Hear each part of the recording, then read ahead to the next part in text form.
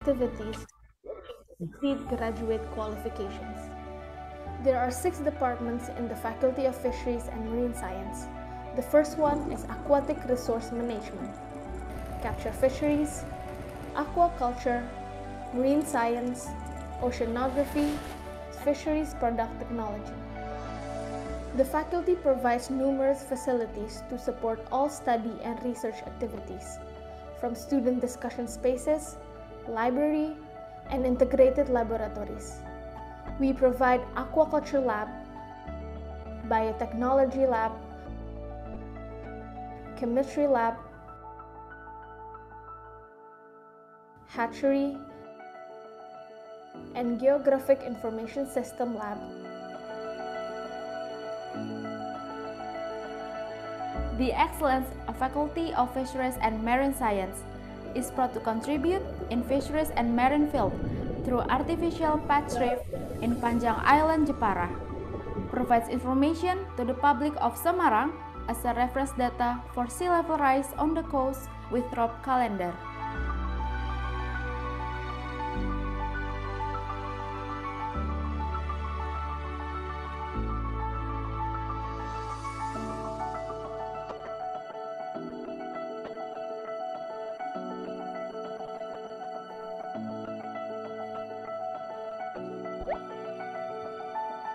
In our faculty, we collaborate academic and experimental learning to give the best experience of learning. The faculty have 16 student activity units divided into several fields like art, sport, religious club, research, student executive board, and student senate, where students are allowed to become more involved on campus, increase leadership, social responsibility, and their personal development. One of the organization, Kesemat, received an achievement as the best ASEAN student organizations in 2016.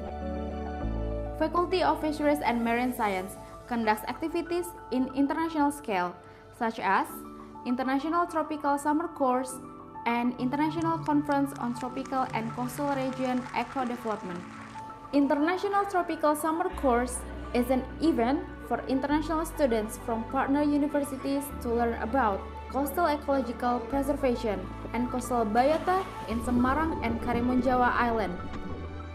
International Conference on Tropical and Coastal Region Eco-Development is an annual international seminar event that aims to promote and disseminate research results.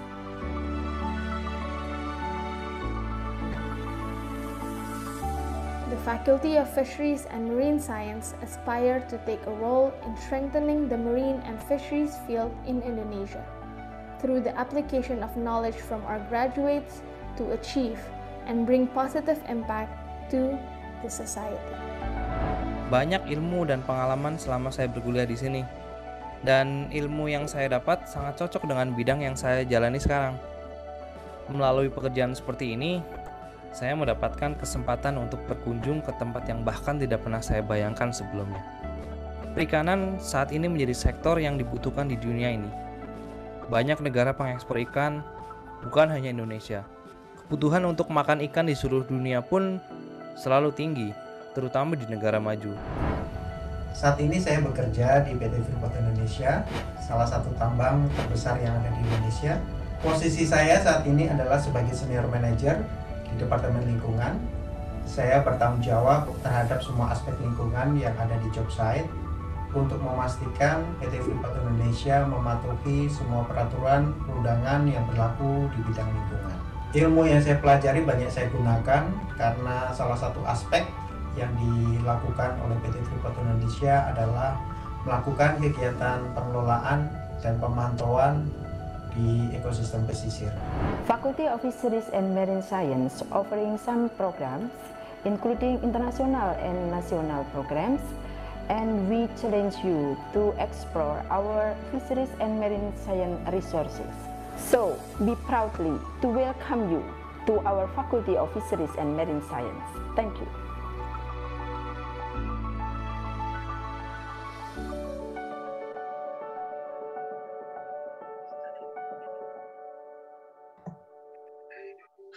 Good morning, ladies and gentlemen. Thank you very much for your attendance in our first international guest lectures on Marine Biodiversity series. Well, it's a pleasure for me and also an honor for me to be your moderator for today. And I would like to welcome to everyone who already here.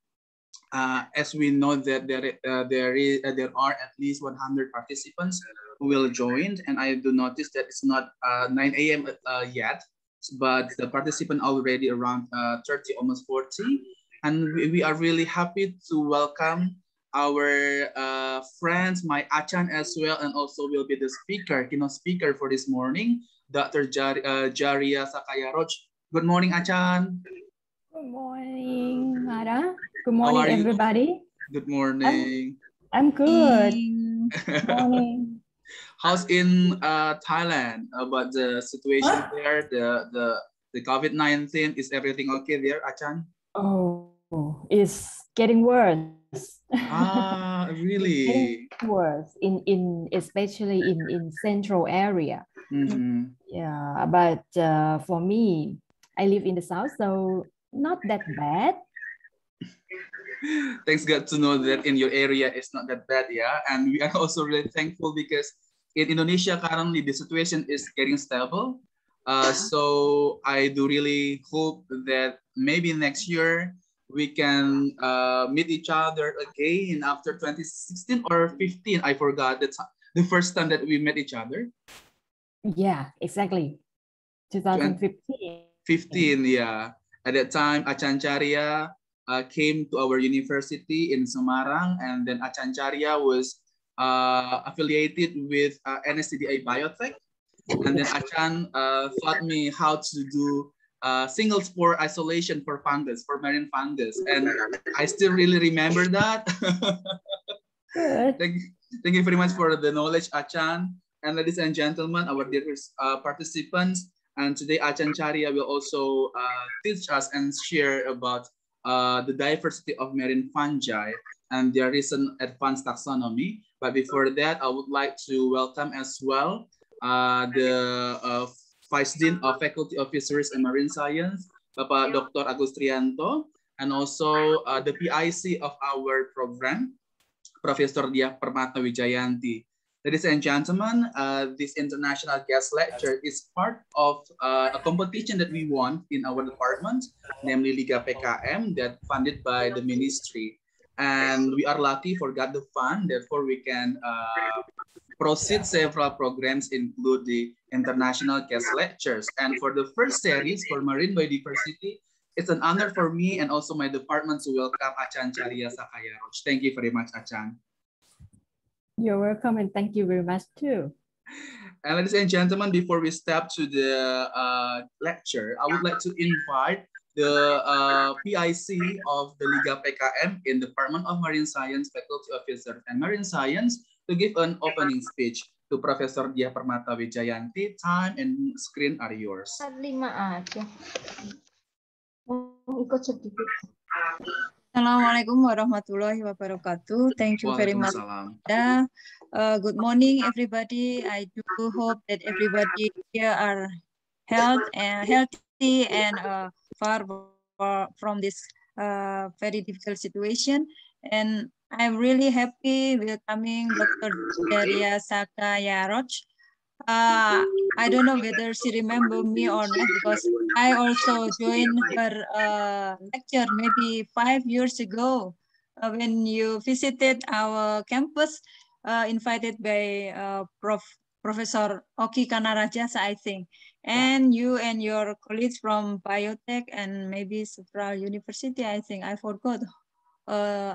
There are several lecturers at the time, and we learn about the workshop on marine biotechnology and also how to do some metagenomic works and how to culture fungi and something like that. So that's my first time to have experience, the real experience to isolate fungi from the mangrove bark, I think. And it's very wonderful when I saw my fungi grow on the medium. So it is wonderful experience. So I really understand that everybody here joining this lecture with a big expectation, and I believe that Dr. Jariya Sakayaroj, Sakayaroj can fulfill your expectation this morning. And thank you very much again, because you give a big, what we call it, gift to our country, because today is just one day before our Independence Day. Oh. So we are lucky that we have this kind of lecture presented by big name. So thank you, Pak Mada, for arranging everything. And thank you very much also for everybody who joining the lectures. I do hope you can get many things from Dr. Jariya Sakayaroj, because she is expert in many things regarding of fungi and culturing, and maybe many kind of biotechnology upon the fungi. So I think thank you very much once again, and I return the screen to Pak Mada. May everybody enjoy the lecture. Thank you very much. Wassalamualaikum warahmatullahi wabarakatuh. Waalaikumsalam warahmatullahi wabarakatuh. Oh, I'm sorry. I should welcoming the Vice Dean for his time. He's a very busy person. He spent his time to welcoming Dr. Jariya Sakayaroj. So thank you very much, Pak Professor Agus Trianto. I'm sorry, I didn't recognize you first. So I return the screen to Pak Mada. Thank you very much, Professor Dia Permata, for your very warm welcome to Dr. Jariya.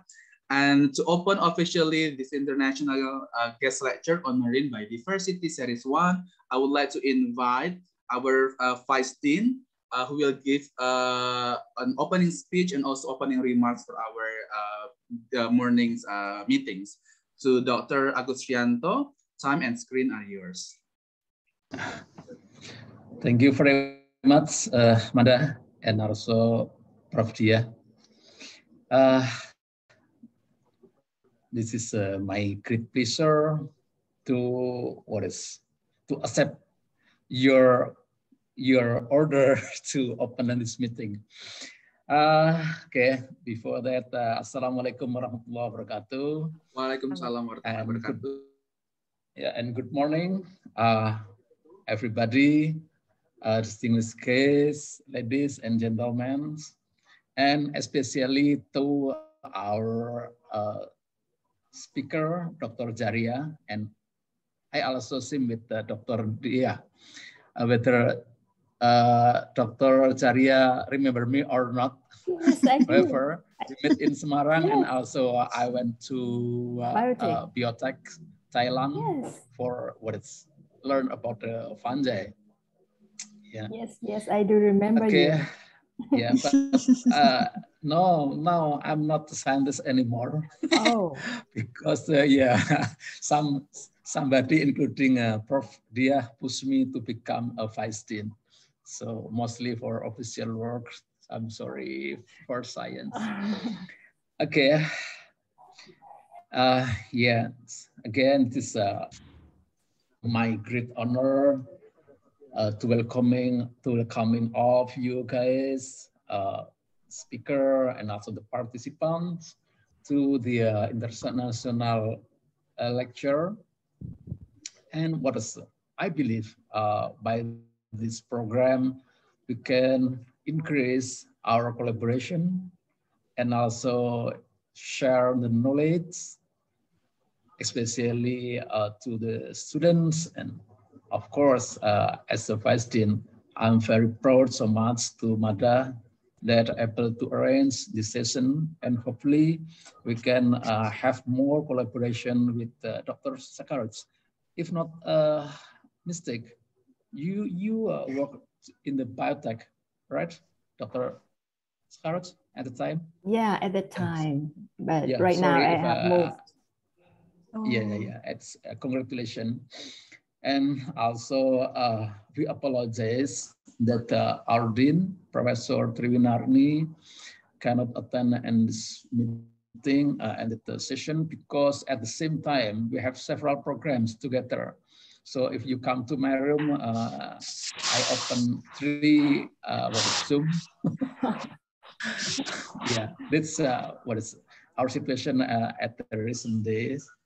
But however, I still thank to God because yeah, by this condition we can even have more collaboration, have more communication without what is border by geographical. So I can say hello to Dr. Daraj at this time, and also I can say hello to everybody who attend this meeting. So again, it's our big opportunity. And before I open this meeting, I also emphasize that fungi recently is becoming more important, becoming more, taking more by attention to us because of their potential in the biotechnology. So I'm happy if I can follow the Dr. Jariya's lecture, but of course on off because another meeting. And finally, hopefully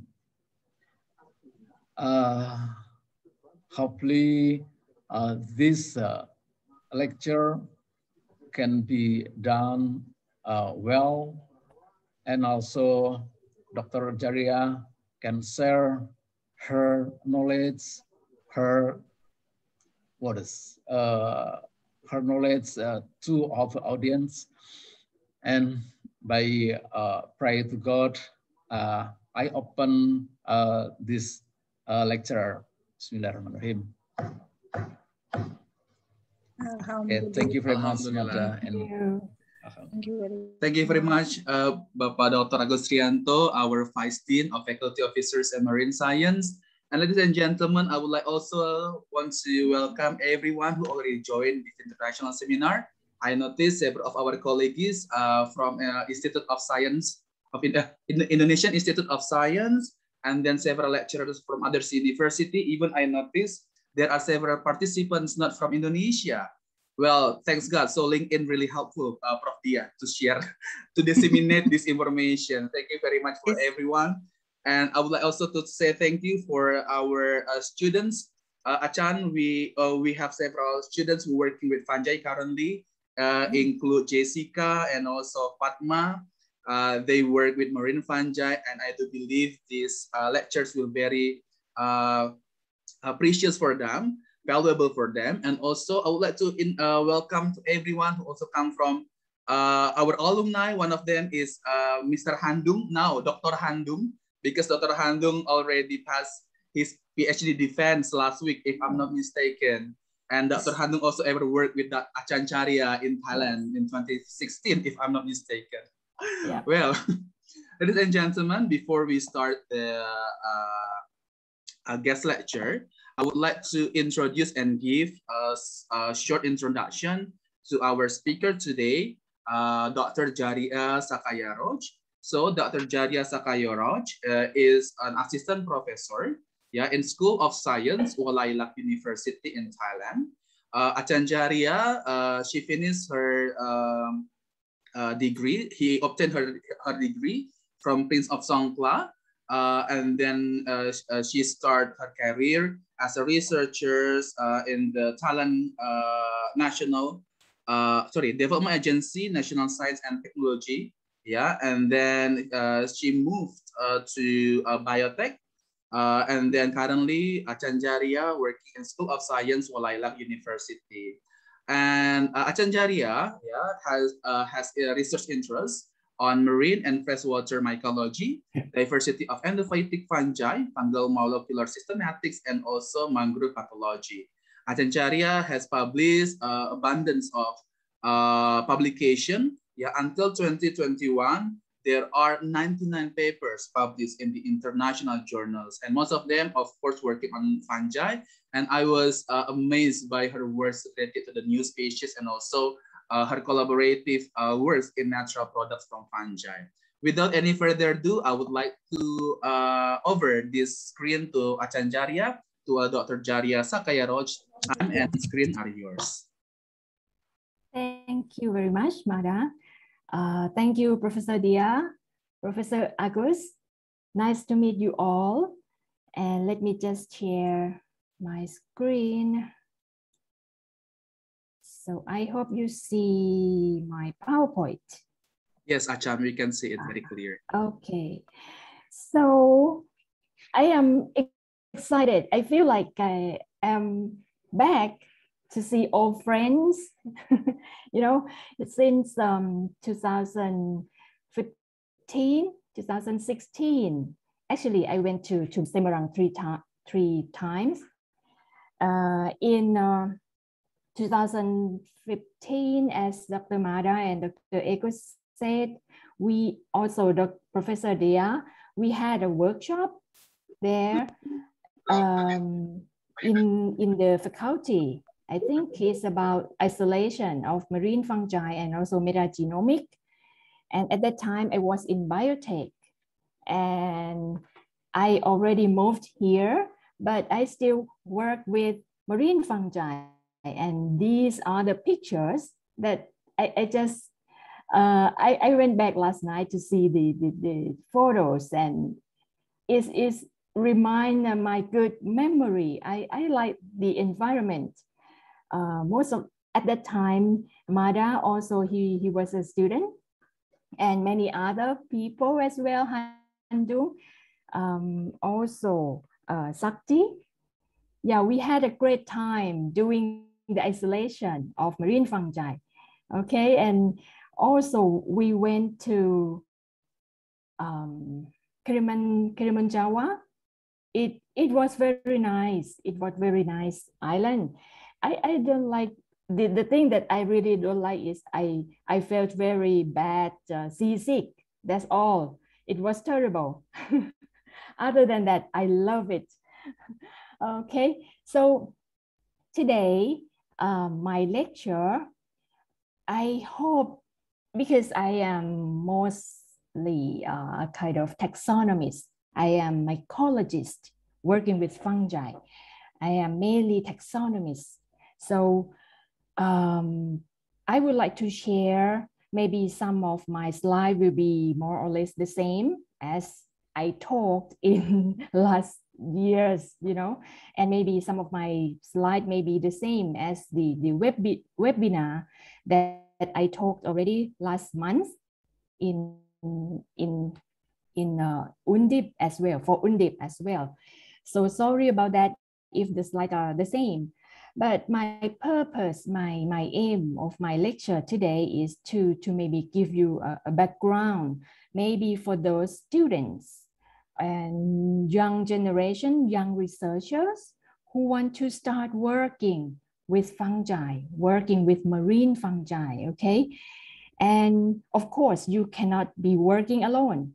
Taxonomists are dying, you know, so, but we need to support taxonomists. And we, of course, we need to work with many people. We have to collaborate with chemists, marine ecologists, marine biologists, you know, in order to work as a team and do some research that have impact for our country. Okay, so that's my major aim for the lecture today.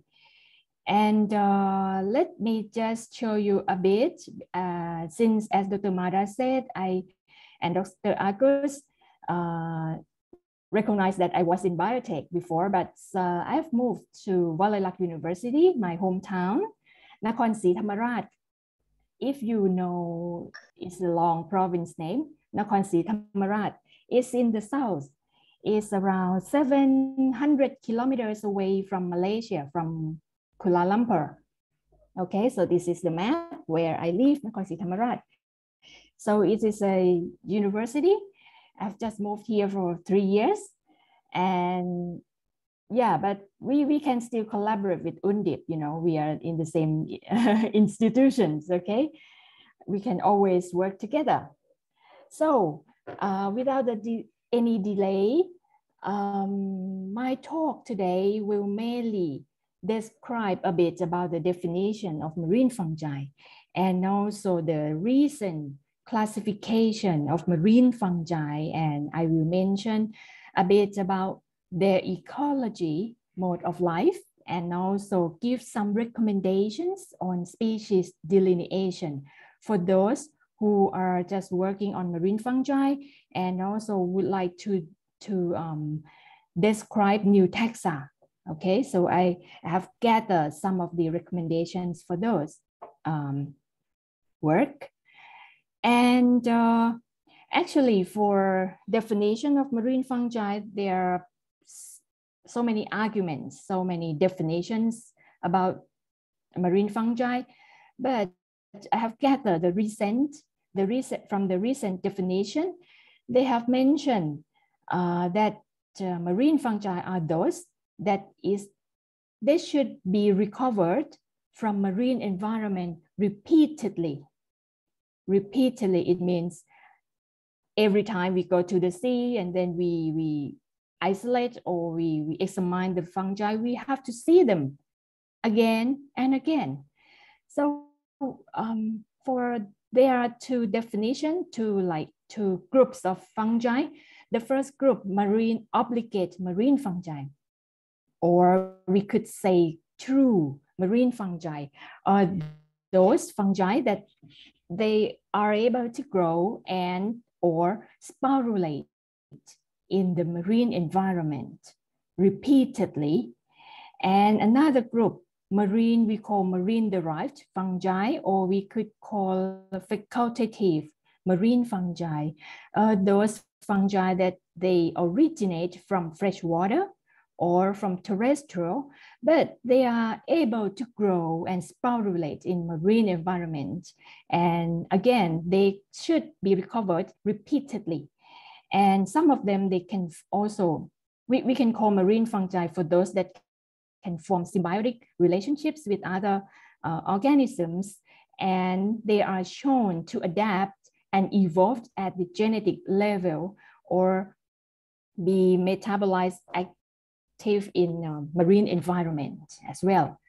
Okay, and where can we find marine fungi? Because most of you are in Faculty of Fishery and Marine Science, right? So you get familiar with marine environments, marine habitats. You can find marine fungi from everywhere, from mangrove forest, from sea, from in the water, sand beaches, rocky shore, seagrass bed, nipah palm, forest, and even in the sediment, in the soil, in the deep sea, you can find marine fungi everywhere. And for the substrata for marine fungi, mainly for Mangricolous marine fungi. Mangricolous marine fungi are those that frequently found from mangrove.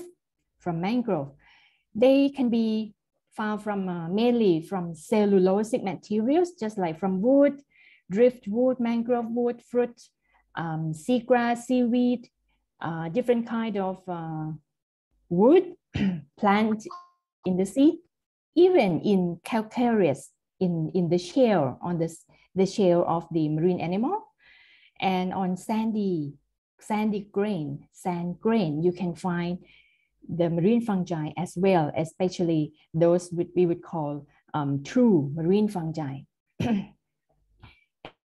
And for those marine-derived fungi, the marine-derived group, they can be obtained from every possible marine substrata, as I mentioned, from soil, from sediment, sand, seawater, and they also can associate with marine animals and marine plants.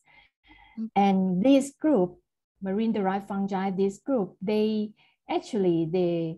species, they not belong to the obligate marine fungi, but most of these are mainly the halotolerant group, or osmotolerant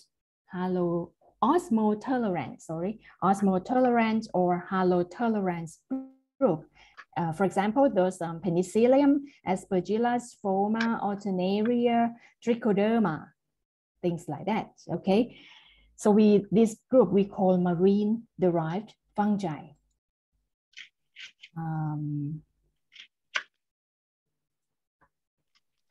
Okay, and how can they survive in the sea? How can these marine fungi survive in the sea? There are quite a few pathways. These fungi, they must adapt themselves. Most of them have the, we could call high osmolarity glycerol pathway involved in responding the salinity. They kind of adapt, control the osmolarity in the cell using this pathway, high osmolarity glycerol pathway. And also some of them, under the salt stress, some of them can accumulate the polysaccharide called polyols. These are the polysaccharide group called polyols. And also they accumulate some of the free amino acids in the cell. And this allows to control the water in and out of the cell. And also the marine fungi, they can change the ion transport or plasma membrane fluidity that play an important role in controlling the high salt concentration. And they have special gene, we call salt responsive genes, coding for protein hydrophobins. This group of protein help to control the regulation of salt and water in and out of the cell. Okay, so these are the kind of mechanisms for fungi to live, to be able to live or to survive in the sea. And so what are they doing in the sea? What are they doing in the marine environment? So there are three major modes of life for marine fungi. Firstly, they are saprobe. They are saprobic. They are saprobe. Secondly, they can be as the pathogens or parasites. And also some of them are symbionts with other organisms. Let me just share you for the first mode of life.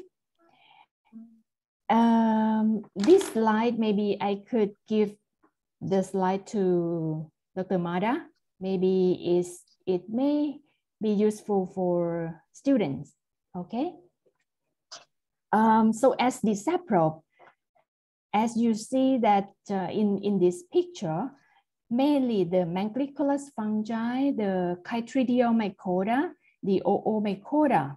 This group of fungi, they are mainly in the mangrove, and they help to transform, to digest the detritus or the organic matters that originated from plants, from algae, or from animals. They help to digest into small dissolved organic matter. And then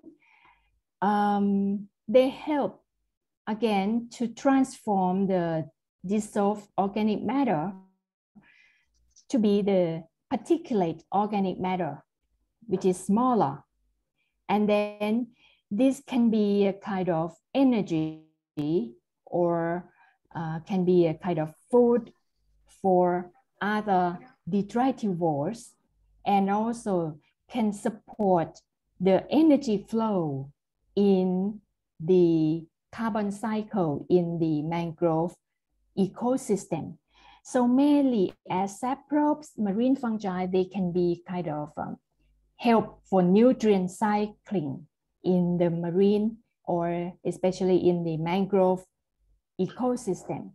Okay. And for second mode of life, they can be as the pathogen or parasite on mainly on plants and algae, or even in marine animals. As you may know that parasitism is the relationship between species, the parasite that live on the host and causing some harm. Okay, so we call parasitism, or they can be like pathogen. And so many parasites, marine fungi can be parasite in macroalgae and also in some of the phytoplanktons. As you see in this picture, they can be the parasite of the diatoms, navicularia, and these are the lower fungi. And we call these fungi those as the chytrids, okay? And also the filamentous fungi named Spatulospora antarctica. It looks like the structure, it looks very weird. It is a rare fungi. It is the main parasite on the red algae. This is called Spatulospora antarctica. Okay. And finally, the third mode of life of marine fungi in marine environment, symbiotic association. They can live together with other species, with other organisms peacefully. You know, this relationships is, if I can write down the symbol, is kind of, they both have the benefit, right? So it can be plus and plus. So three associations that I would like to share with you. Firstly, endolithic fungi. Secondly, endobiotes and mycorrhiza. And thirdly, mycophycobiotes. Have a look at endolithic fungi first. If you, some of you may have attended the webinar last month. I did talk about fungi in corals, right? So fungi in corals is marine animal, and fungi can live together within corals, right? So we can call this association as endolithic fungi. The definition are that the fungi that are capable of boring into solid inorganic substrates. So it means they can bore, they can live in the pore space, especially in the shell and skeletons of living animals. They can be very diverse, not just the Ascomycota, but Basidiomycota, Mucoromycota, and Chytridiomycota are the major endolithic fungi. And they both have benefits.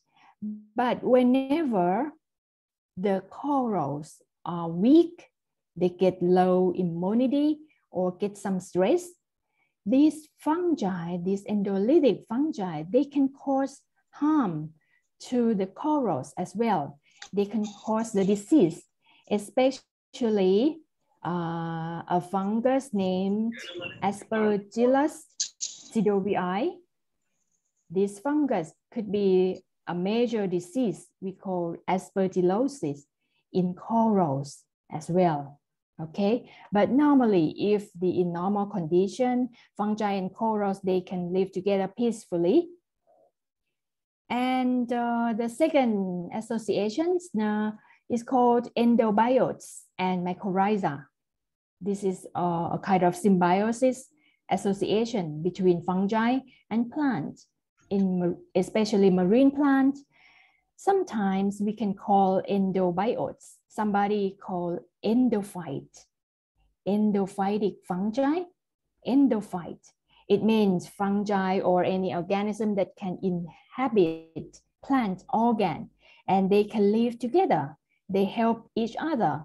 The fungi can help to promote the growth of the plant, and the plant could give the food to fungi. So this is called endobiotes. Some of them live just like the fungi, they can live in the root of the marine plant. We can call this association as mycorrhiza. Mycorrhiza, okay? So there are so many, I would say, high diversity of endobiotes or endophyte in marine plants. Jones in 2011, he had the opinion that maybe more than 6,000 species of endophytes, endophytic fungi associated with marine plants. And as you see in this picture, the fungi can emerge from the healthy segment of plant. And we did have the research studying endophyte from seagrasses in Thailand, and we found plenty, and many of them produce novel metabolites a lot. Okay, so this is endobiotes and mycorrhiza. Another associations, which is still symbiotic, we call mycophycobiotes. It means, phyco means algae, right? Myco means fungi. So it is a symbiotic association as the lichens. So in the marine environment, there is lichens as well. So it's the association between algae and fungi. And this group is rare and need to be studied more. There is no any sequence data available for the marine fungi associated with algae. If they are frequently on the rock, in a small crevices in the rock.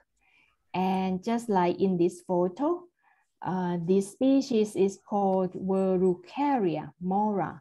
It is quite rare. I never seen these lichens myself, but my professor, he gave me this light, and I think it would be useful. Maybe some of you would like to focus studying on some of this unique group, and you may find something interesting.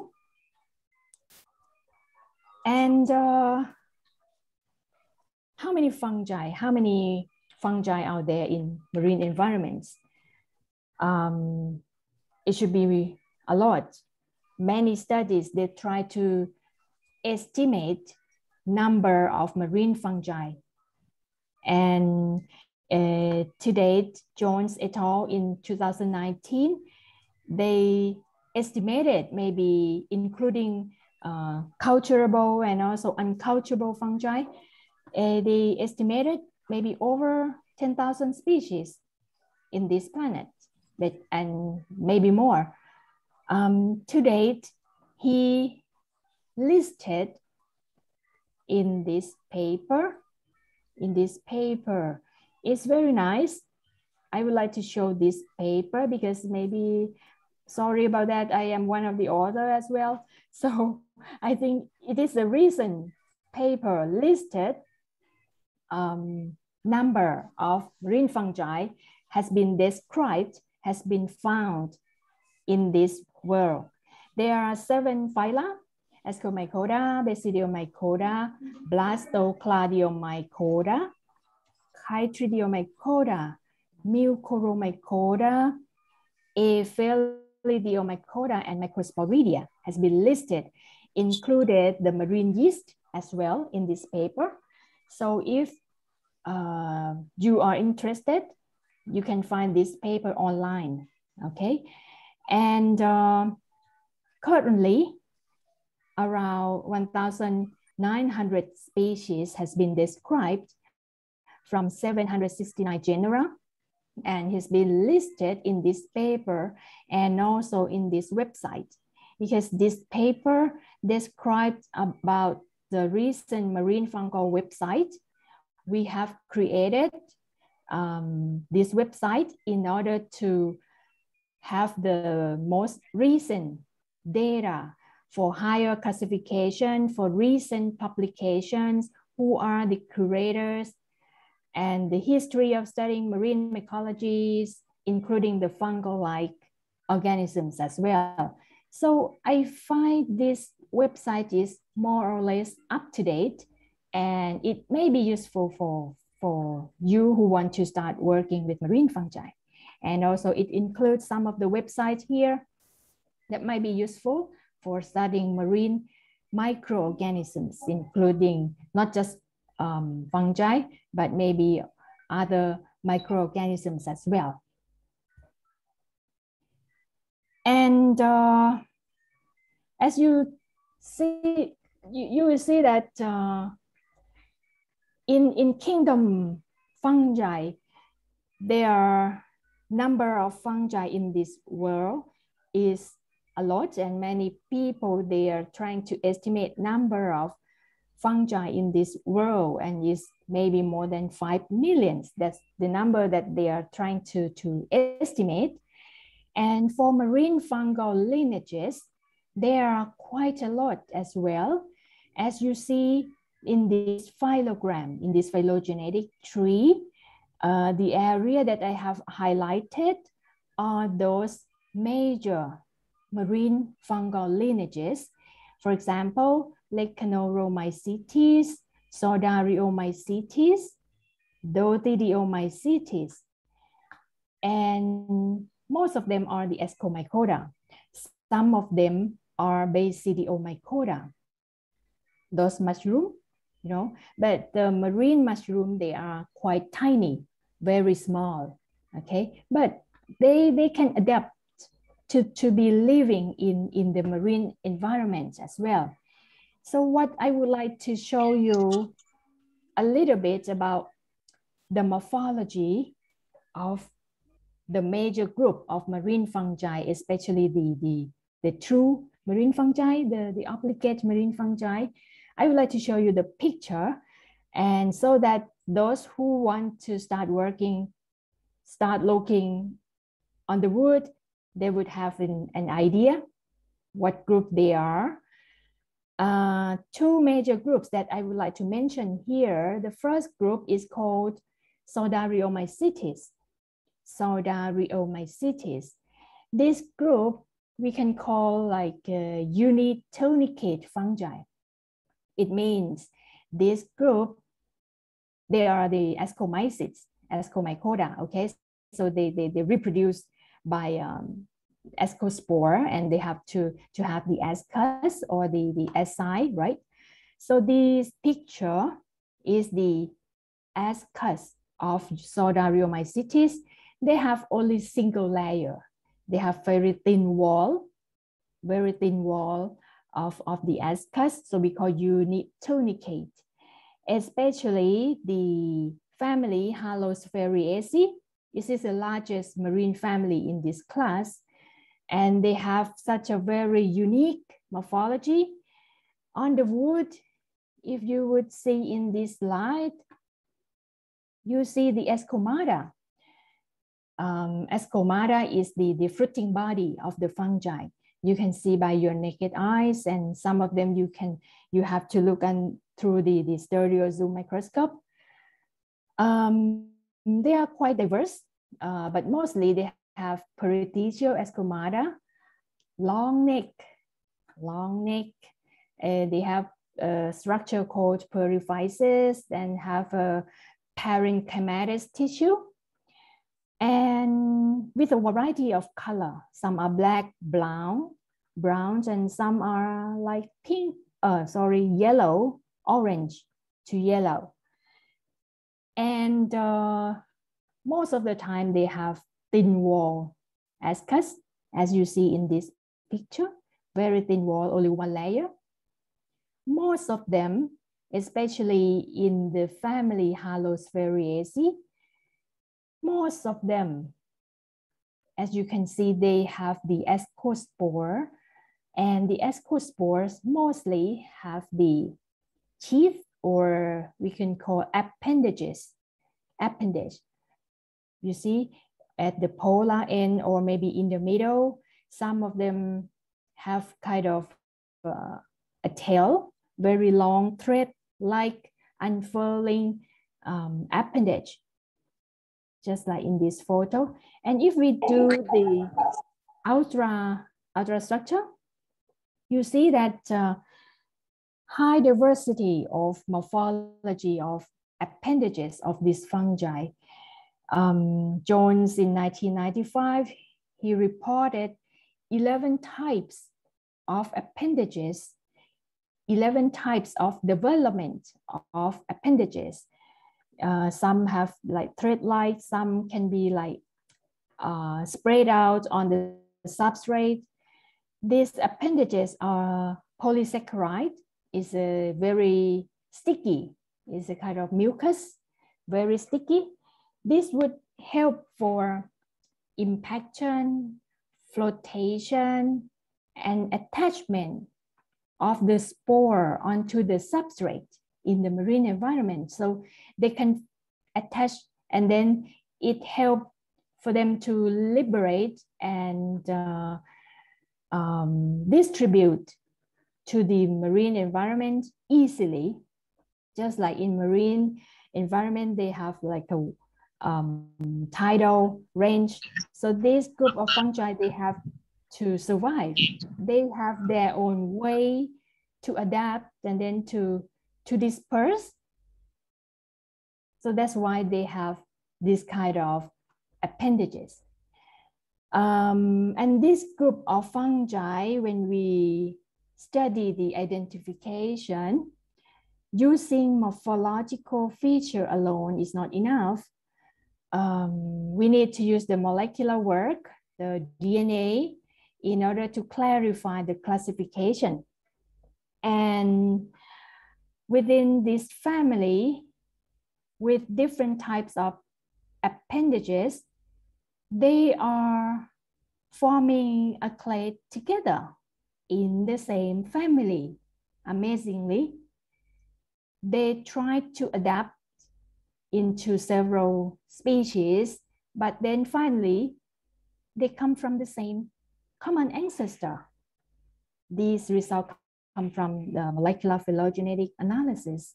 So it's quite interesting. And for the morphology itself, there's such a very diverse group, as you see in the photo. And another group, just like to give you example, you see this is called Lubotia group. They have very tiny, is like a thread-like filiform ascospore.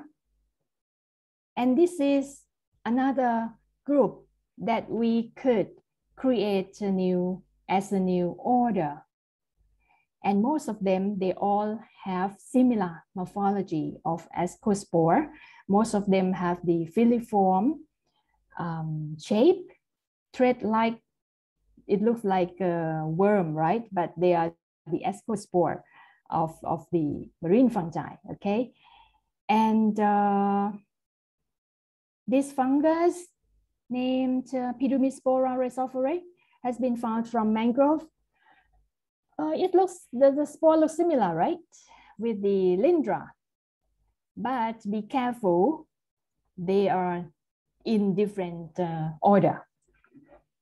If we characterize using the morphology itself, we may think that they are in the same group as Lindra, right? But they are not. They are associated with many genera that originate from terrestrial, which is in the order Xylarialis. Okay, So we need to use the molecular identification in order to clarify the plasticity, the diversity of morphology of marine fungi, okay? Because this group, the marine fungi, they are kind of try to adapt themselves to be living in the marine environment. So that's why they have similar morphology, okay? Another group that I would like to give you an idea, this is a very big group comprised of more than 200 species in marine environments as well. Dotidiomycetes. Dotidiomycetes is another group. We can call them bitonicate fungi or loculoascomycetes. They are the ascomycetes. They are different. The morphology are different from Sodariomycetes.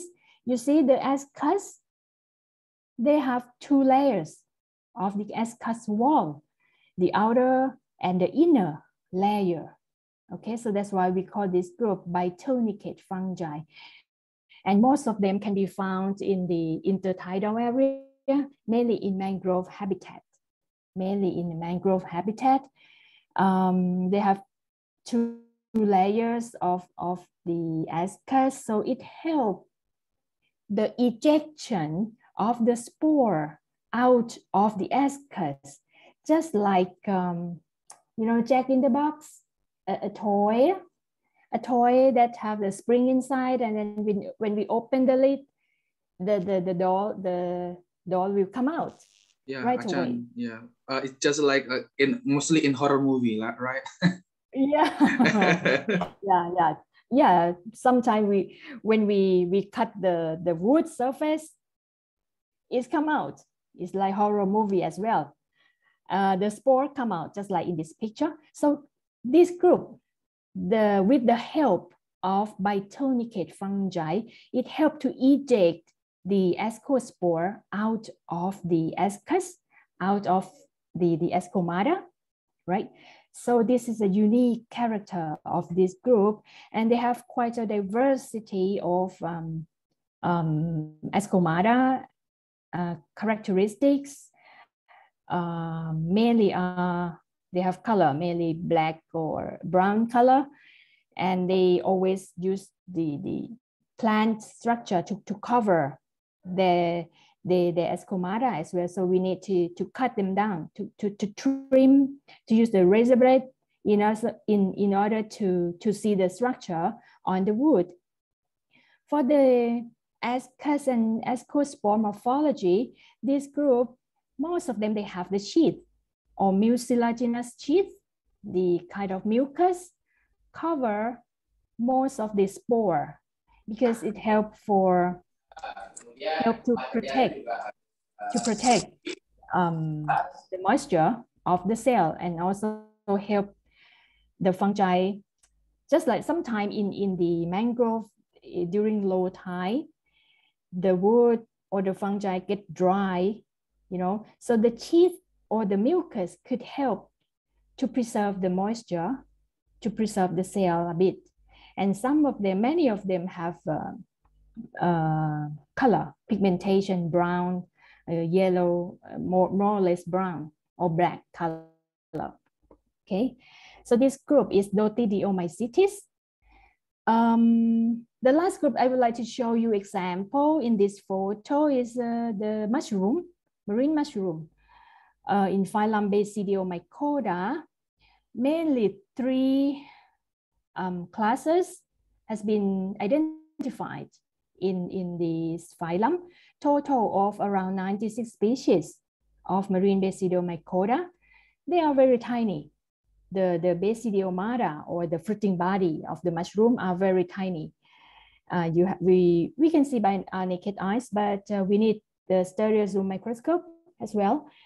And the spore itself, the basidiospores, most of them have the oil globules inside in order to help flotation. And some of them have the appendages as well, very tiny, and have the appendages as well. And this is a kind of adaptation for marine fungi in marine environment. They need to have appendages in order to help for flotation and attachment, in order to reproduce as much as possible. Okay. Anyway, so for morphology of Ascomycota and also Basidiomycota, as I mentioned earlier, there are high diversity of morphology, and some of them you may get confusion as well when you identify them. I would like you to bear in mind that the size, the pigmentation, and the shape of ascospore, the ascus, they are very variable. It depends on the environment where they live. So size, color, shape may not be a good characters for delineation of species. Okay, so you have to be careful. You have to closely look at the morphology very closely, critically, when you identify them. Okay, both Ascomycota and Basidiomycota. And this is just would like to show you the world distribution of marine fungi. They are everywhere in this world, but heavily the intensive study were made mainly in Denmark, Thailand, yeah, Hong Kong, Brunei, Malaysia, Friday Harbor in America, and also in Sumatra. I have found many papers from Indonesia as well. So I think if you want to start working with marine fungi in Semarang, maybe you have healthy mangroves, healthy in marine environment to work on. So it's not that hard. So it's very easy. You have very healthy resources. You can do very easy by go out. I'm sure you are in this faculty, you always go out, right? And just like to, I found this picture again and I like it. We went to Karimanjawa Island and we collected some samples on the beach. Some of them, they went diving, but I don't know how to swim. So I did not join Handung at that time. So we collected samples along the shore in the mangrove forest. And it's very easy. You collect samples in the plastic bag and then try to recognize the fruiting bodies on the wood, just like in this photo. Maybe you can use the hand lens. You can buy the hand lens and then it's 10 times magnification. And some of them are very big. You can see by your naked eyes and you select some of those. And then the equipments are not that fancy. I am very classic. I am in the classic version, you know. You need just a needle, forceps, and then a plate of agar plates. And then you dissect them under stereo zoom microscope. I think maybe the undergrad student may want to try this. You have a very minimal equipment you can start with. You know, I also have a lab at home. I have stereo zoom, and then I went to collect sample, and then I do this at home. And then you can do single spore isolation very easily. And then you just spread the spores onto the agar plate, but don't forget to add the antibiotics on your agar plates as well, huh? So the media you can use like cornmeal agar would be good because it has minimal nutrient. If you use potato dextrose agar, you may get something else easily because it's quite enriched media. So you may try to put streptomycin and penicillin into your agar plate, and then you will see that the spores are germinating beautifully, just like in this photo. And then this is called single spore isolation. You need to pick up single spore in order to get the colony, in order to make sure that this is the fungi you are working with. This is species A, species B. Okay, so single spore isolation is very crucial. And so that's about the isolation of obligate marine fungi. How about those marine derived fungi? You may want to study, you may want to start working with chemists and they ask you to isolate fungi. So for example, from plants or from marine animals, coral, sponges, or those are a potential for natural products. Okay, so you may need to do a little bit of the surface sterilization using 70% ethanol or even sterilized seawater. And then you can do directly plating, or may grind the materials, the samples a bit, and then do the tenfold serial dilutions, and then plate them out. And then you have to look at the germination of spore every day. And then you have to isolate fungi again and again until you get the pure culture, arsenic cultures. And for marine derived fungi, sometimes it's difficult to identify using morphological features as well, because you will get plenty of isolates and some of them may look very similar. And you have to use the morphology of the colony in order to characterize, kind of identify using the morphotype of the colony first, and then later you can use the molecular identification later, okay? Otherwise, if you do this for every single strain, you need a lot of money to do, and you need a lot of time and labor intensive. Okay, so that's the first part of my talk about general introduction about marine fungi, how to collect samples, how to identify them. And for this part, if you want to, I have online, actually I have a book, identification key, but it's in Thai, and I have it in the electronic version. Maybe I can give to Mada as a key, although it's in Thai, but you may follow the picture, the identification using the picture. I can give you the file to Mada, and then Mada can distribute for those who are interested in identifying fungi. Okay. So the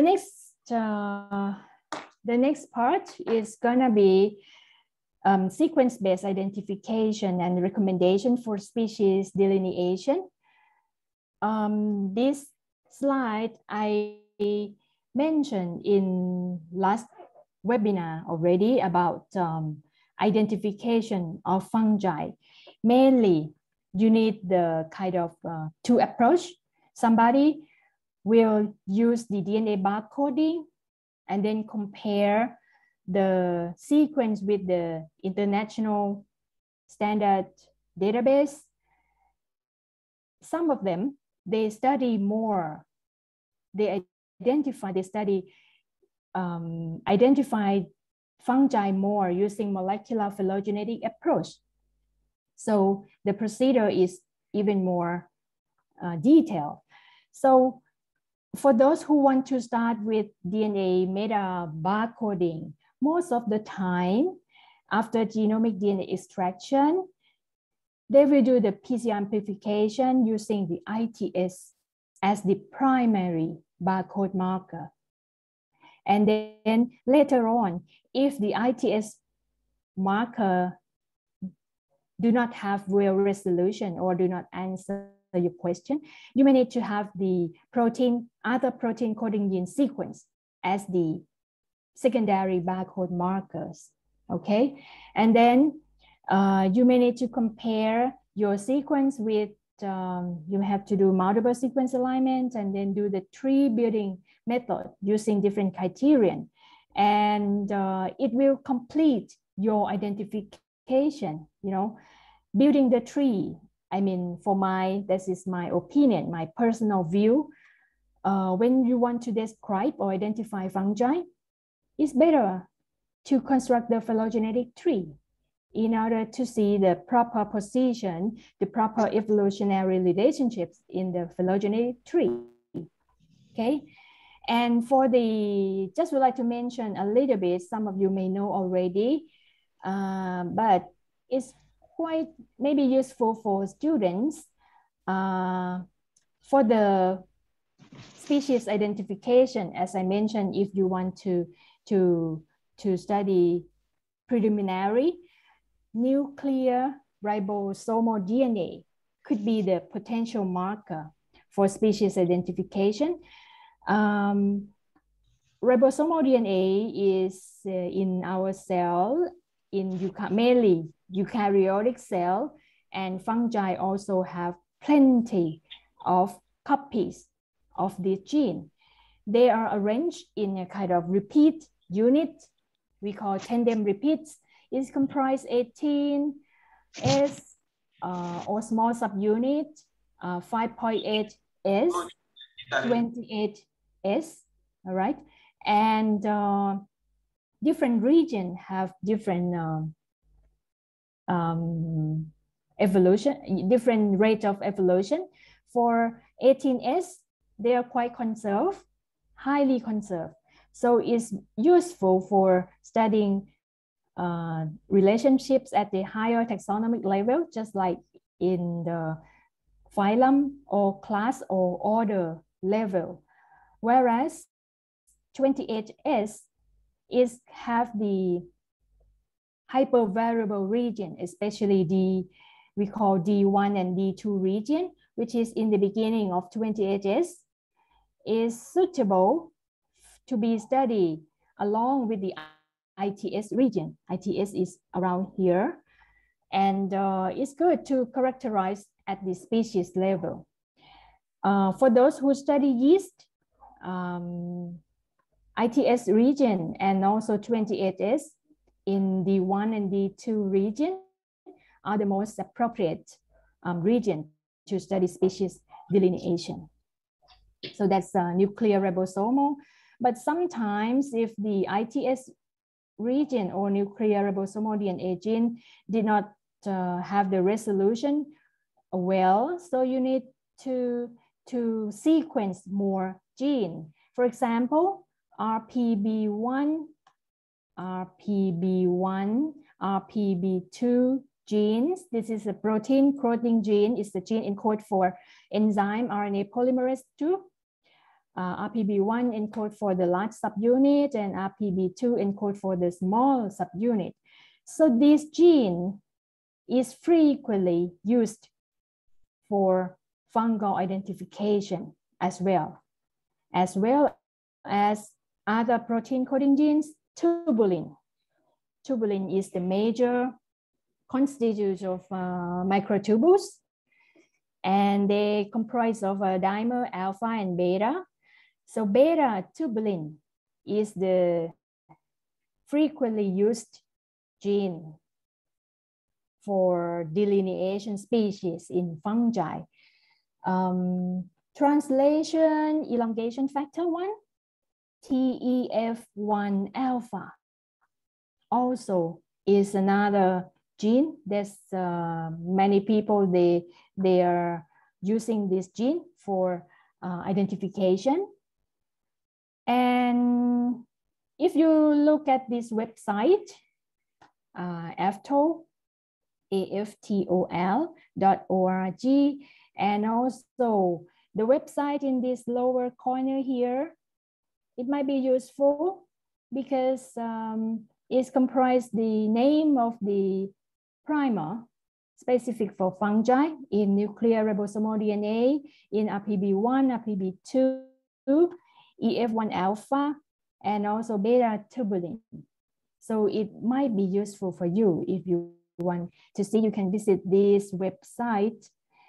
And for other secondary barcode markers, some people, they use the MCM7 gene, mitochondrial gene, especially for basidiomycetes, COX-1, COX-2,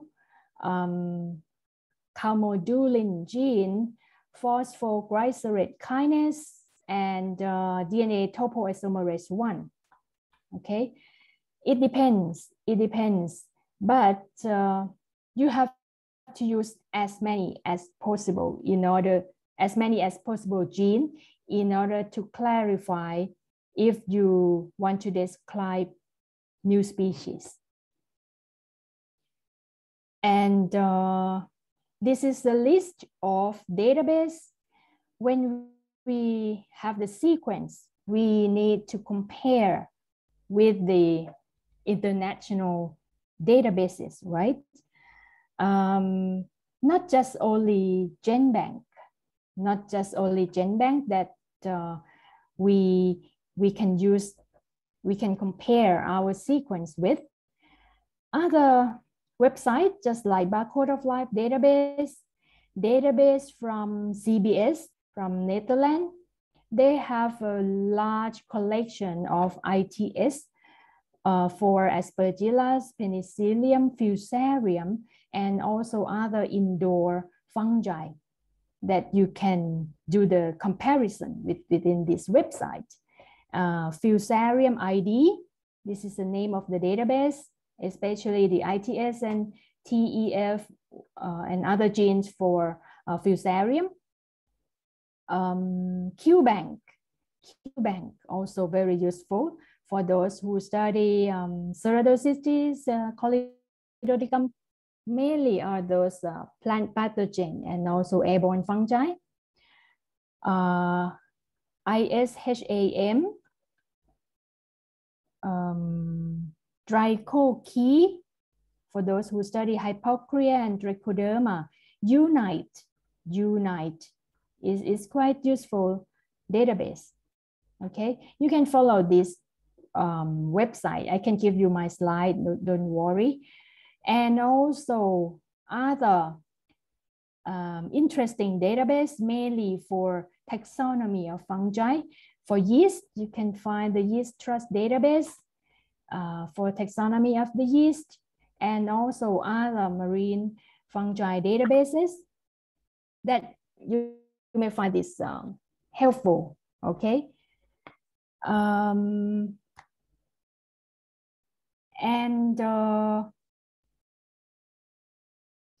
I have, for those who want to describe the new taxa or establish new species, these publications are quite useful. I have gathered information and also have given this publication for MADA already, and they have mentioned in a lot of views about mainly morphological and also molecular identification. But I already summarized the recommendations from those papers for you. And I think these recommendations may be helpful for you to start with. Firstly, they said there is no rule how many genes, how many taxa should be analyzed and compared.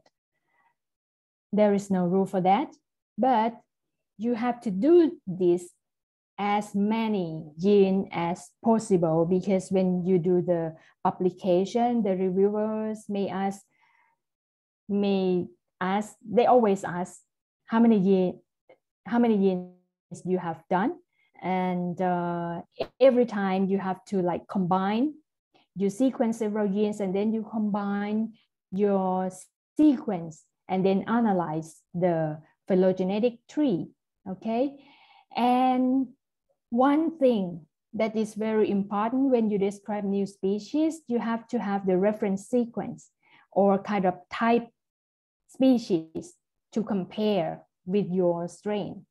You have to do this every time, okay? And if you have your specimen, you have to sequence them. You have to like culture them and then sequence them, have more cultures, not just only one culture, not just only one strain, but you have to do multiple collections, okay, as a backup and to confirm the identity of your fungi, whether they are really new, okay? And if you have a minimum budget or minimum equipment, you may start a single gene first. You may start to see the preliminary position of your fungi using the ITS first. And then later on, you can sampling more taxa and then do more gene, do more like we call multi-gene phylogeny. You can do more, okay? And for practical purposes, the minimum of more than 1.5% nucleotide differences in ITS region may be indicative of a new species, okay? So this is a note from the papers that I have gathered for you. And also the combination, what I would like to address here is the combination of morphological feature. So don't forget the morphology, okay? Don't forget the morphological feature. You cannot dump them, use only molecular. May not be a good idea. Molecular work is a kind of another tool to confirm the identity, to confirm the plasticity of the morphological features, okay? So you need to combine. After you get the phylogenetic tree, you have to come back to see the morphological feature of your fungi, characterize, look at them again closely. Is there any thing in like they are congruent with your phylogeny or not? Sometimes some people, they are not describe new species, but they describe new combination. You know, in this lower row here, new combinations means they want to revise something. They want to revise the name of certain species. They want to replace the name. So we call this new combination. So you have to be very sure that why the species should not be classified in the former name. Okay, you have to have the proper reason. You have to have the proper evidences. Okay, and so that's all about major recommendations. You may need to go back and then read more of these papers and then apply for your own work. And this is just example of the work that we have done, and we have described the new species from mangrove wood. This is called Helicascus mangrovii, has been described in Morosphaeriaceae, in Pliosporales. The morphology itself are unique, and when we do the phylogenetic tree, they are quite unique as well. They are forming with the type species, and you see, we will do the sequencing, not just only one strain, but we do 1 or 2, maybe 3 isolates. Okay, this is Helicascus mangrovii. We also found new species of the mushroom in the mangrove area. This group of mushroom are interesting because they cause the disease in the mangrove trees. mainly in the south of Thailand, and we have found the new species. The morphology are very unique, as well as the clade. You see the branching pattern of the tree. They are unique. They don't have any closely related species, and we have done with multiple genes, and then we are feeling like more confident to erect new species for that. And these are the new family of the Agellas species, Agellas grandis, Parvus, Rhizophora, Mangroves, and they are forming a unique clade until we have enough evidence, and then we erect a new family for Agellas. And this is Mangricola guatemalensis, also new order. This is a rare fungus in Thailand. And also this one also, Halojuelacea. This group is interesting because they produce a lot of natural compound, novel metabolites. I did not do it myself, but my colleagues, they did the screening, and they are a new family as well as Lautosporaceae. This one, the spore is very big. You can see the spore and is coming out from the wood. It is very big and it's beautiful, and they could be a family, new family. And this one also, Thyrisporulalis ordnov, or new order. It means new order, Thyrisporulalis.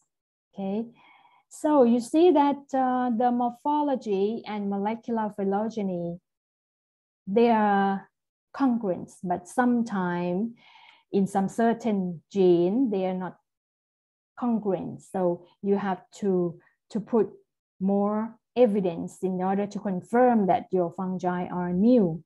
Okay, and maybe I would like to stop here. I would like to conclude here for my talk you have to work as a taxonomy. You have to work with other, right? But because marine fungi nowadays, they have attracted attention because of it is a source of novel metabolites, and you have to work with others. But as a taxonomy, identification and verification is crucial. You have to gather more data. You have to gather more data on not just morphological feature, but also molecular characters. Mainly, you need to use like polyphasic or integrative taxonomy in order to clarify your species, to identify your species. So polyphasic taxonomy is the combination of like phylogeny, genealogy, phenotype, and also reproductive biology.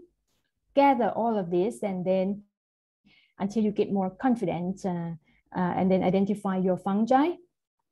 And then nowadays, with the tools of high throughput sequencing and next generation sequencing techniques, it's helped a lot to characterize the marine fungal community. Also with the help of omic technologies, just like genomics, proteomics, metabolomics, transcriptomics, has boosted fungal research in this field a lot, and mainly to study the biodiversity, physiology, ecological role, and especially maybe for characterize the natural product for novel drugs and things like that. Okay, so I hope my talk, my lecture today will be helpful a bit for you, for your students, and I am very happy to answer your question if you have some. Thank you very much. Thank you very much, Achan Jariya. Wow, your lecture is very amazing. Do you know that most of the lecturers who attend this general lecture, they texted me personally and asked your lecture, your slides. Since, oh, sure. Yeah, since I do believe your lectures already encompasses one semester of mycology course. Well, Sure, I can. Yes, Achan? Yeah, I can give you my slide. Thank you very much, Achan. And dear participants, after this general lecture finish, I will directly send you the slide and also the papers that Achan Jariya already sent me a couple of days ago about the new species, because there are more than more papers that already sent to me to give you insight how to study about the marine fungi, especially the obligate one. And additional information, Achan, most of the students here, they also work with marine fungi, but we work with the marine derivative fungi. We never isolated the marine obligate fungi.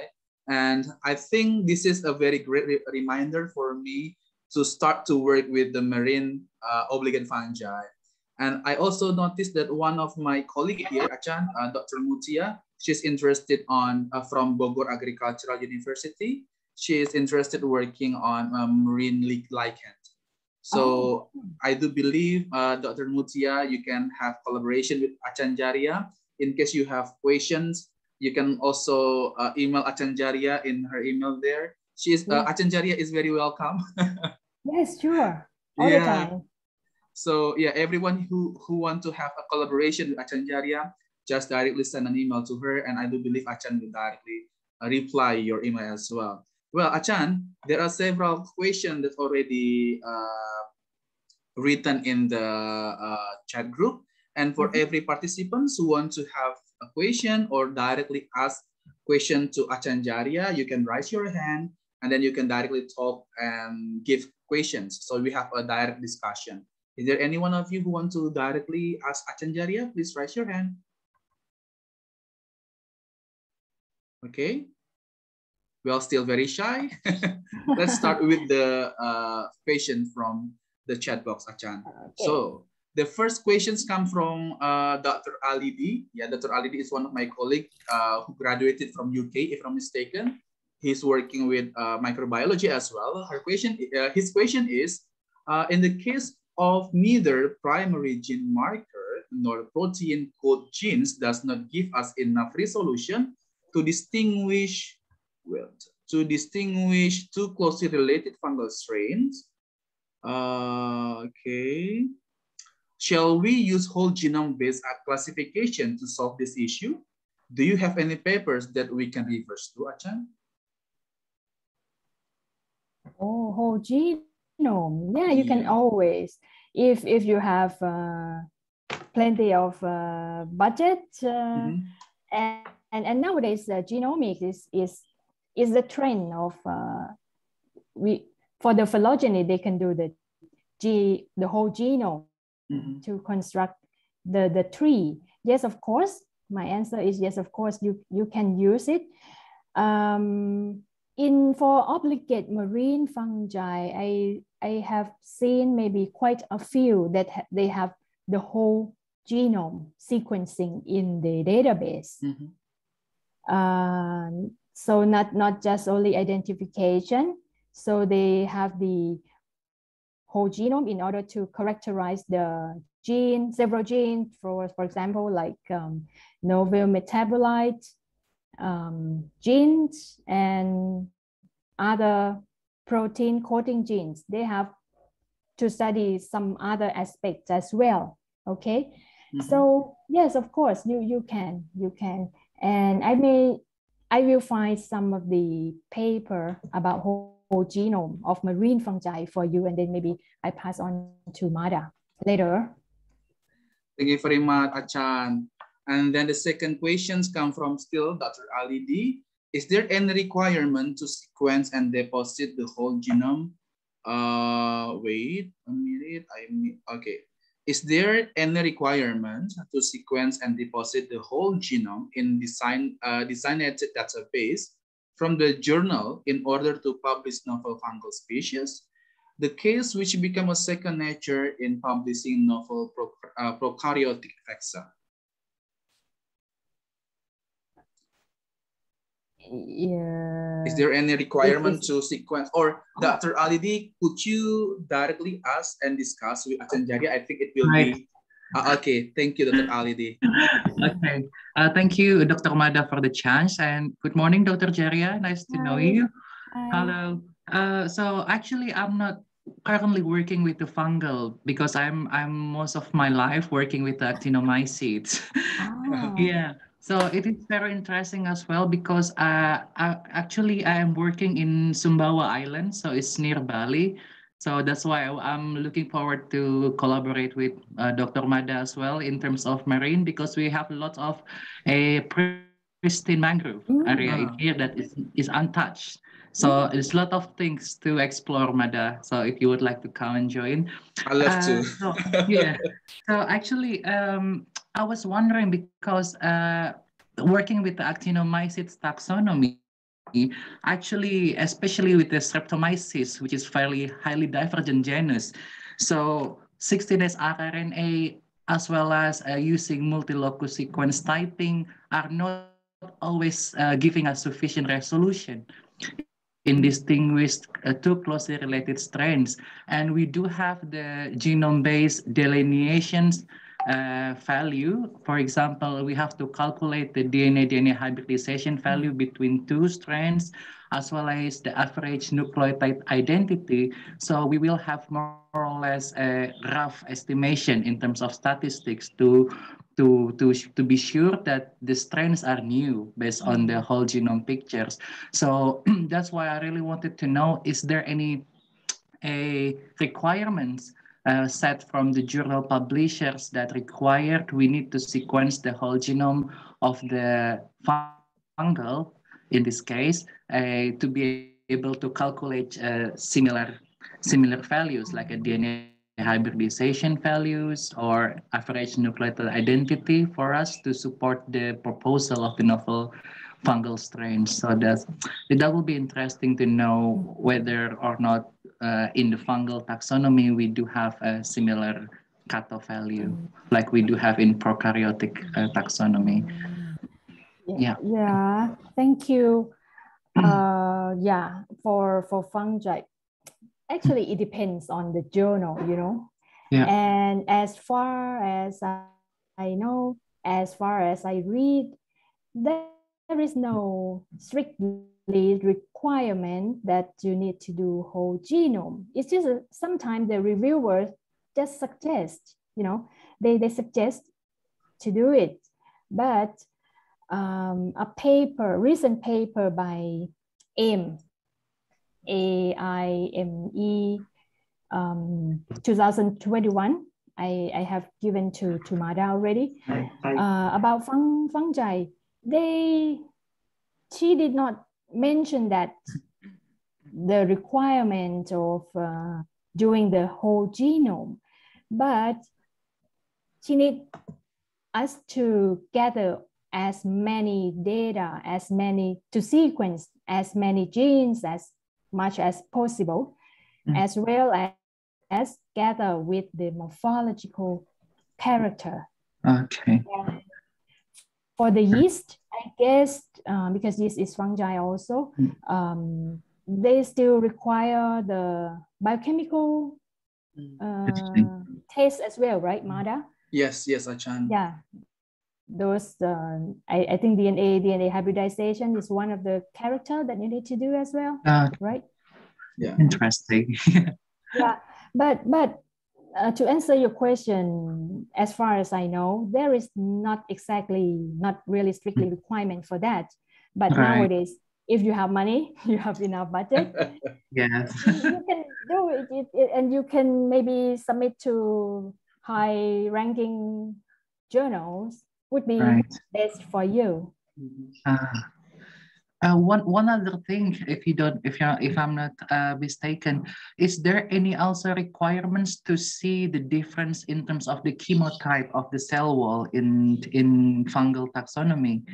Like we knew that in some bacteria and actinomycetes, we need to distinguish the chemotaxonomy of the strains. For example, the polymer, the isomer of the amino acids presents on the cell wall and the menaquinone isomer. Is there any similar characteristics that we need to identify in terms of a fungal taxonomy as well? Yeah, of course. We need to work closely with a chemist. Right. In order to, just like we have an interesting group of fungi, we just send out fungi to them and then screen for the chemical compounds, or I am not a chemist, but what compounds are there in those fungi, and then we always incorporate those profile as one of the character for identification as well. So we also call this chemotaxonomy. Right. As well. Okay, brilliant. Thank you very much for your answer. You're welcome. Yes. Thank you very much, Achan Jariya, for the answers. And then we next to the another question from Afi. Ma'am Afi or Miss Afi from Biotech, Indonesia. In case of identifying fungi by molecular and morphological approach, sometimes the results are unsynchronized. How to solve this kind of problem, Achan? That's problem. Yeah, I have faced this problem too. Sometimes we did just like we need to do the polyphasic taxonomy as much as possible, and then we gather all the data. But sometimes we cannot do things much because we really rely on the database, the sequences from the databases. You know, sometimes our fungi do not have something to compare with, right? So the molecular data, so that's why it caused the molecular data look weird sometimes and it's not in agreement with morphology. It's difficult, it's headache. But as long as we have many evidences, be brave. You have to be very brave. Try to find your fungi must have something unique. If you can feel that your fungi must be new or something that must be unique. So try to find some characters, a few characters, maybe morphology, biochemical properties or chemotaxonomy. Try to confirm, because sometimes you cannot do much on your phylogeny, right? Because you have nothing to compare with.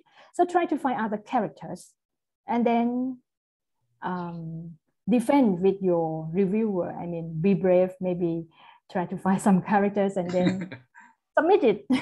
If you are sure, you are confident your fungi is new. Thank you very much, Achan. Well, that's kind of common problems in my laboratory as well, since the students, when they do DNA extractions, they, Achan, they did not do the proper protocol, so the sequence result sometimes is not good, right?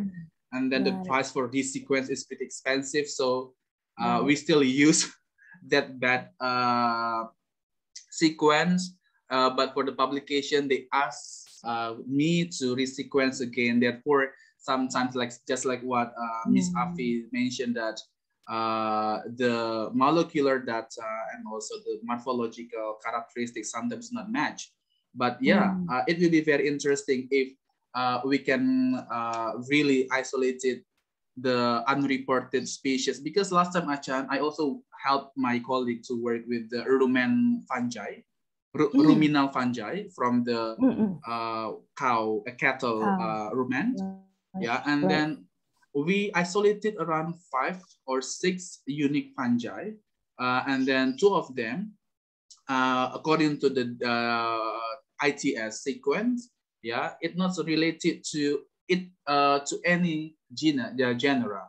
It only had similar. They only had similarity around 70%. But again, because of the sequence was not that really good, so I'm not really sure whether there's a new species or just because of the bad sequence. Therefore, currently we try to sequence the fungus again. Yeah, because maybe we can find a new species. We are not really sure.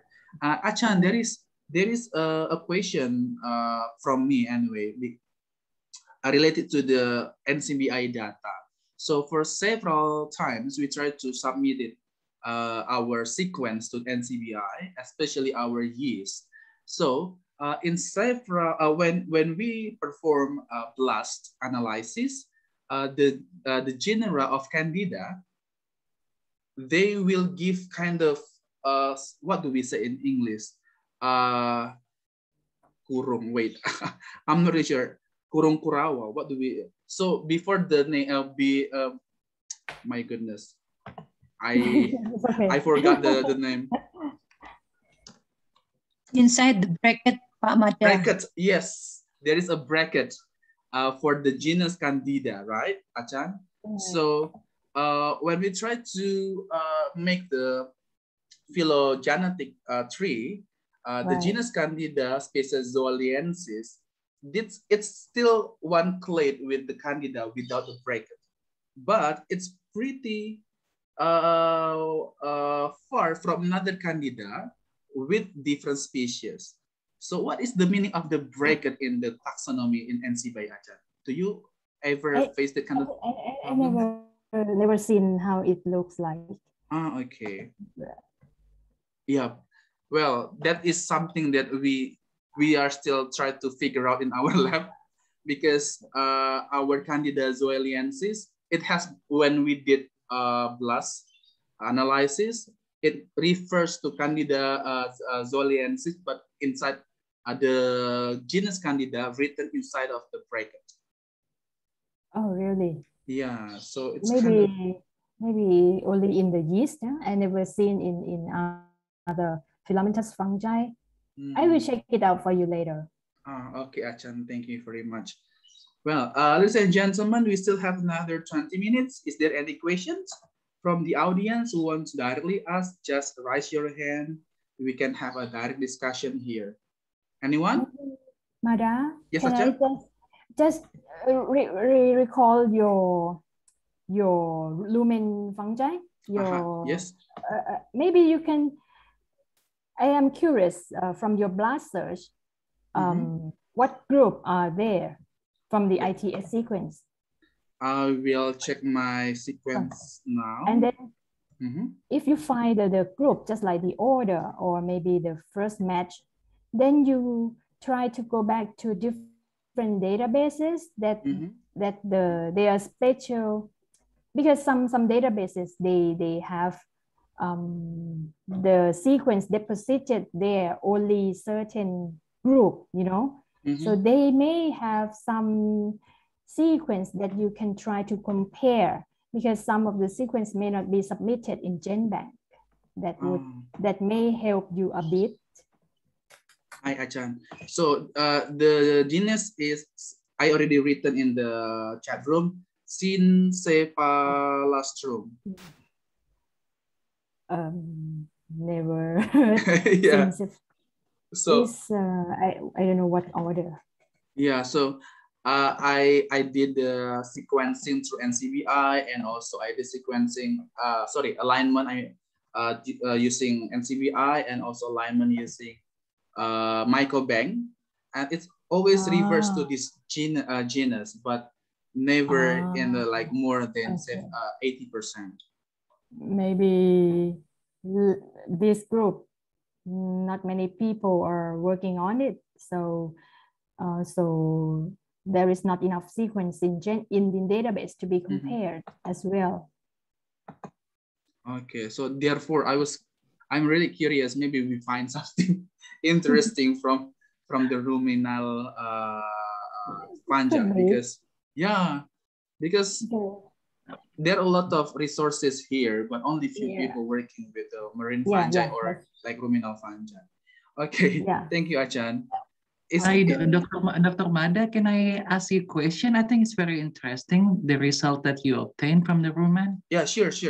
Yeah, so when I'm just curious because the sequence similarity index was very low, right? It's 70%, as you said. So when you did the alignment, did you see the difference of your sequence from your strain are actually in the hypervariable region in the ITS, or it could be in the regions that actually constant? So that was, I was really wondering too. Well, mainly we work with ITS region. So therefore, as Achan Jariya mentioned before, if I really want to work with this fungus and really want to know the species, maybe this is new or not, at least I need to, sequence in another region, right? And this is very interesting as well. But since this fungi is not belong to me, it's belong to another professor. So I just help the professor to conduct the screening for the antimicrobial and enzyme producing. But sure, I am really interested with this one. But currently, Dr. Aldi and Achan, my lab working with marine yeast, and we also found several interesting, Achan Acharya. I already mentioned to Achan Acharya, we have a great discussion related to the marine yeast, and Achan already gave me a contact in NSTDA Biotech about our new species, because it's related to the what we say, rarely studied genera like Yamadazima, and then we also found Dabromyces with very low similarity, and then Hortea. So yeah, there are a lot of isolates and strains in my lab, but we just lack of money to work with that. Sure. Well, Dr. Ali, if you have time, just come to Undip and we can have collaboration with Achan Jariya. Yeah, definitely. Yeah, I'm looking forward to see. Yeah, because I am actually now, as you see, Lasa, I am a bit far from Java. So, but when I got a chance to visit Java, I'll definitely put you on the list. Of course, thank you very much. It will be our pleasure to welcome you, and of course to re-invite again Achan Jariya to our departments. This COVID-19 it's really bad. Yeah, I would like to go back to Indonesia. Yeah, I like the batik, Yeah, my batik. we will prepare a mangrove batik for you. Okay. Well, thank you. And is there any other question from the board? Oh, okay. Evan, okay. Hello, Evan. You can ask a question to Achan Jariya. Yeah, thank you, Pak Mada. Good morning, Dr. Jariya. Thank you so much for your amazing lecture. My name is Evan Frederick. I'm a student of Dr. Mada Trandrasibiro Lab. Yeah, currently I'm working with him under his supervision, working with marine fungi currently. Last year, I worked with the diversity of marine yeast, just like Pak Mada mentioned before. I help him to isolate and to conduct the analysis for my undergraduate thesis too. So my questions here for this section is, do you have any tips for me, especially who wants to pursue my master degree, how to isolate the marine obligate fungi? Do you have any tips for sampling, for example, or for isolating? Do you have any special tips for me to isolate the marine obligate fungi? And for another question, just in case if I want to be a taxonomist just like you, do you have any tips for me how to be a good taxonomist, especially in marine fungi? Thank you, Dr. Jariya. Thank you, Mr. Evan. So Achan Jariya, Evan is one of my students who contacted with Professor Kevin Hyde.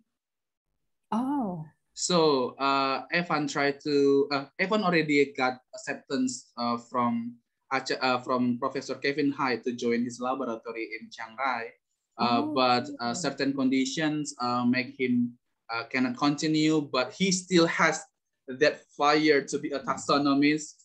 So I do really hope after all conditions getting better, he can pursue his dream to be a marine taxonomist, exactly like you and Professor Kevin Hyde.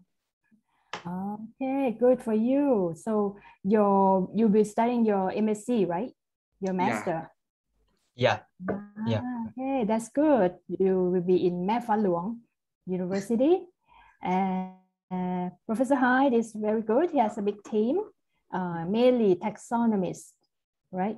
Yes. So for the tips, I just want to answer your question. Maybe I don't have that much tips, but you know, you must love to look at, you must love microscope.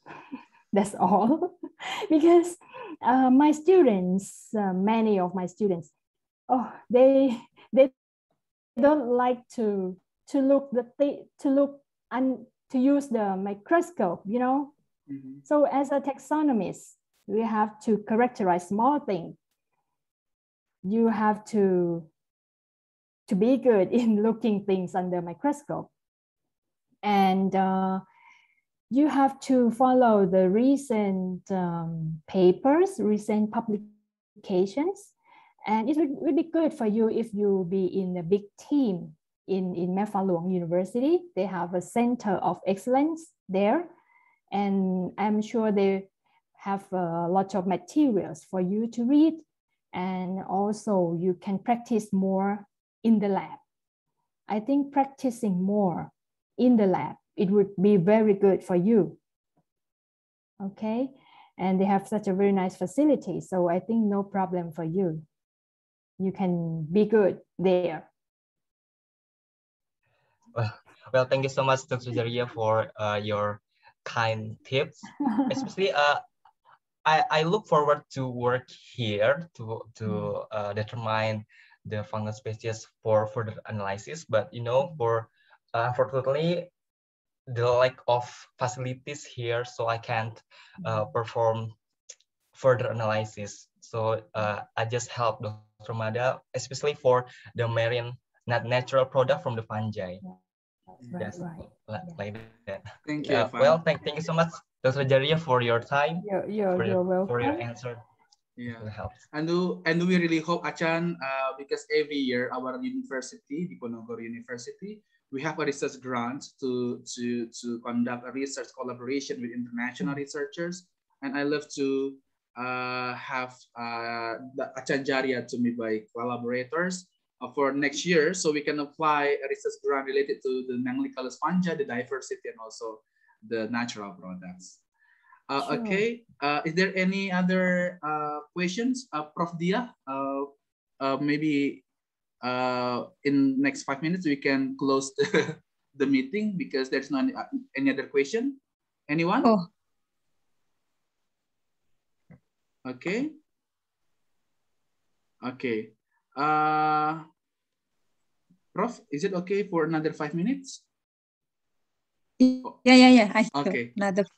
Achan, this is the last question from Sastra Chandra, another student of our department. His question is, I would like to know about your insight of same species fungi, but one species live in extreme environments and others live in general environment or common environments. Is it possible that the fungi have different DNA structure, and could the environments drastically change its biosynthetic pathway? Thank you very much, Dr. Jariya. Yeah, thank you for the question. Yes, it is possible. One of the example is that Aspergillus, genus Aspergillus, there are thousands of species, right? And the same species, there was a paper several years ago. They studied Aspergillus, the disease Aspergillosis cause the disease in corals.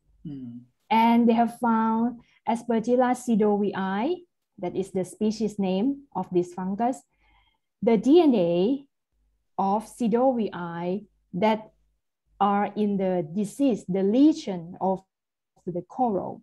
The DNA of sidowii in the disease are different.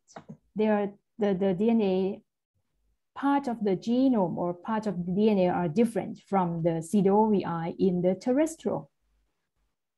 So this can prove, and also they can prove that the species sidowii that cause Aspergillus, they use the Koch postulate, the theory that reinfect the corals again and prove that this species can cause the disease, right? Yeah. And they found something different from terrestrial and in marine. So it means these fungus, they have such ability to adapt themselves. They have such, I could say maybe kind of evolution as well.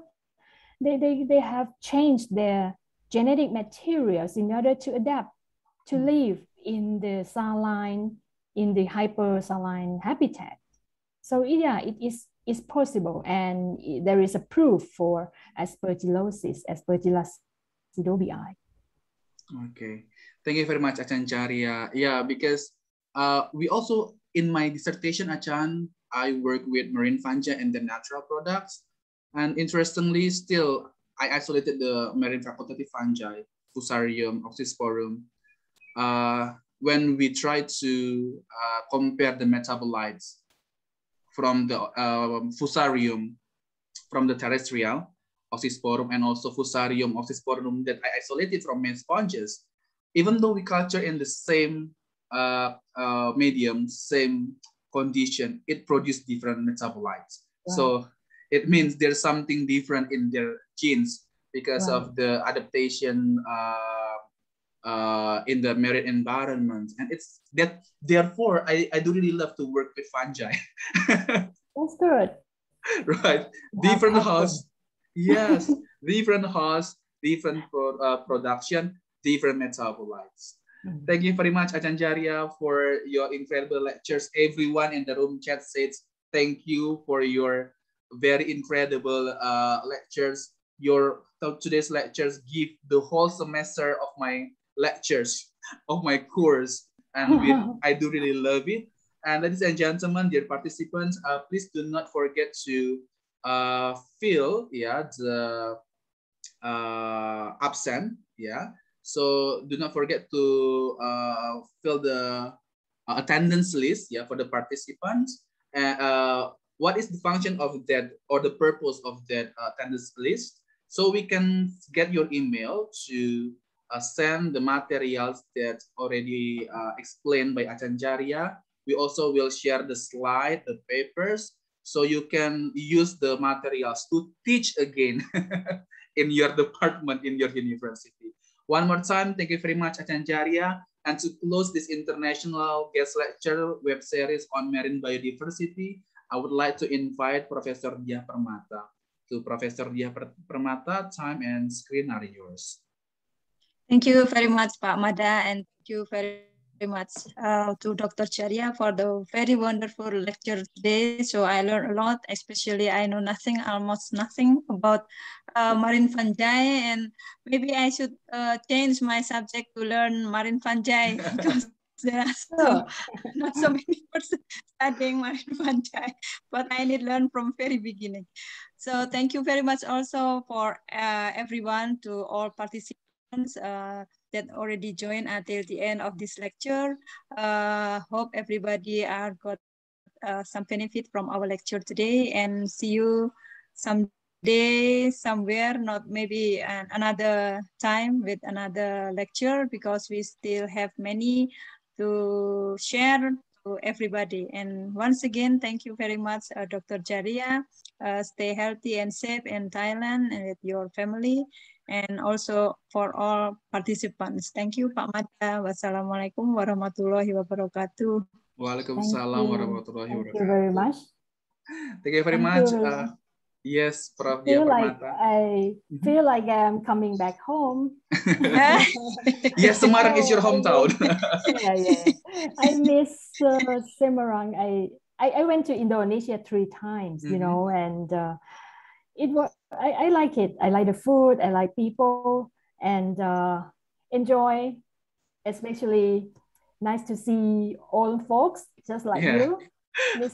I really miss you all.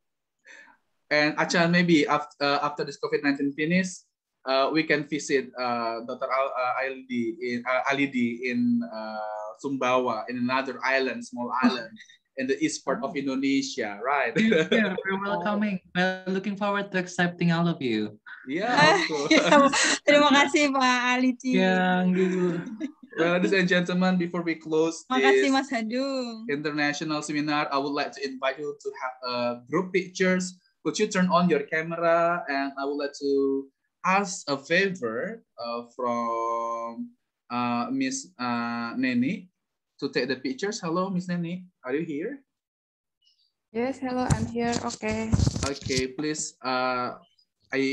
Please give. Please give a hand to take a pictures. And for all participants, I invite you to turn on your camera. Okay, so please we can turn on your camera. Yep. I will screenshot for the first screen. 1, 2, 3. 1, 2, 3. Okay. Second screen. Okay. 1, 2, 3. Okay. Okay, and for the third screen. 1, 2, 3. Okay, thank you, Mas Mada. It's enough. Thank you very much, Miss Neni. And thank you very much once more to Achan Jariya. Well, here we have Mas Handung as well, our alumni. Yeah. Selamat Mas Handung. Where is he? Ya, that's Mas Handung. Maaf saya izin live ya Pak Mada. Saya siap, sudah terima kasih banyak, Bro. Nyuwun pangapunten Mas Handung, maaf ya. Saya mau pindah. Bu. Mohon maaf, matur nuwun. Terima kasih banyak semua. Thank you very much, and see you in the next international webinar. Well, of course, we still have discussion time here, yeah. But if you want, if any one of you who have another things to do, you can leave. But for you who want to discuss and start a friendship with us, of course, we can have a great talk after this. Thank you very much, everyone. Good morning. Thank you. Bye. Thank you, Mada. Yeah, Achan, thank you very much, Achan, Mas Handung. Thank you. Yep. Bye. I talk to you later, Mada. Okay, Achan, see ya. Okay, see you. Bye-bye. Mas Handung, gimana Mas Handung? Gimana? Apanya? Akan menetap di Jepang dulu atau balik? Sementara mungkin menetap di sini. Bukan menetap sih, sementara extend dulu di sini mungkin. Oke, postdoc berarti ya?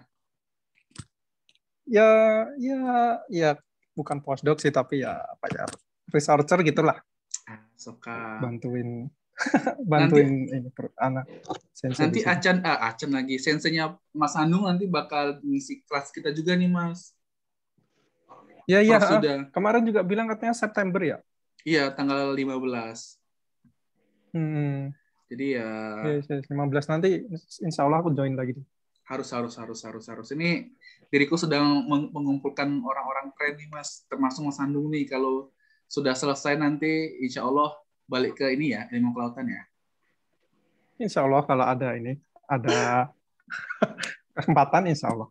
Wah, ini sekarang kan Undip udah PTNBH, jadi udah nggak nggak via PNS. Jadi Undip memiliki hak untuk merekrut dosen-dosen gitu loh. Ini kan bentar lagi ilmu kelautan juga banyak yang pensiun. So I will do my best to take you back to Undip. Mas Handung, selamat ya, Mas Handung. Ada Mbak Oktora loh. Ini anyway kita nggak apa-apa nih ngobrol di grup chat. Apa-apa, santai. Ini sudah selesai kok. Ya karena ini juga harus balik ya.